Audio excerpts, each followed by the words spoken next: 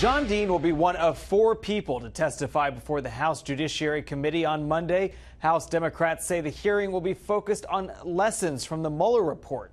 Rhode Island Congressman David Cicilline says Monday's hearing is about justice, not politics. This is about defending the Constitution and the rule of law. It's not just about this president, it's about future presidents and how they will regard their responsibilities in office. The American people expect us to hold this president accountable, to follow the facts wherever they lead us, and the impeachment question will be decided by the facts. But House Republicans say Monday's hearing is nothing more than a political stunt.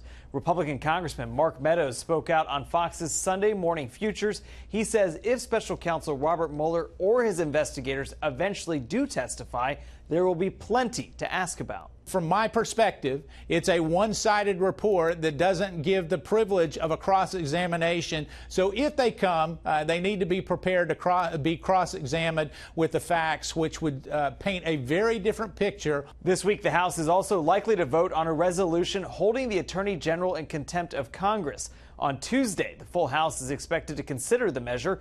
Democrats on the Judiciary Committee are demanding Attorney General Bill Barr turn over the full unredacted Mueller report. But Barr so far has refused after President Trump invoked executive privilege. The House is also expected to hold former White House counsel Don McGahn in contempt as well. Democrats are furious over McGahn's refusal to testify and turn over documents to the Judiciary Committee. Arthel? Okay, Mark Meredith, thank you.